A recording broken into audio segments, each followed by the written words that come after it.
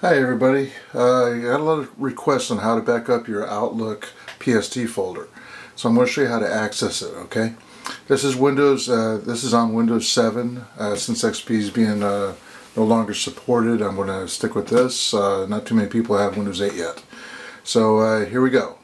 You're going to go and come down. I'm going to bring the camera down a little bit. You can come down here to right click and explore if you want, and it'll bring up this guy.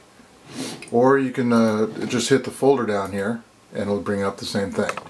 Okay, we're going to come up here now and we're going to go to the C drive, go to users. Find your name, alright, double click on that, and if you look at the default path is under something that is not up here because it's hidden. So come up to the top here. Alright, we're going to click on this, come down to organize. Come down to folders and search options. Left click on that and left click on view. You're going to take this bullet and put it in there. Show hidden files and folders on the drive. Hit apply. Okay, and now what we have is a very dim folder. It's not like any of these.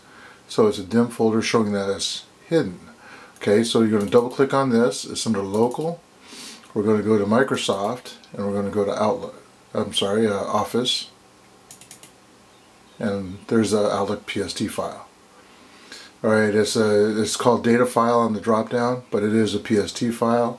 It's quite large, 29 megabytes, so it's got all the emails on it. You can take this and drag and drop it, just grab it and drop it onto your external drive, and you're not moving it, you're copying it. And that's how you back up your Outlook PST file. That has all your contacts in it, all your emails, all your junk mail, everything. So I hope you liked the video. Subscribe if you wish. Bye now.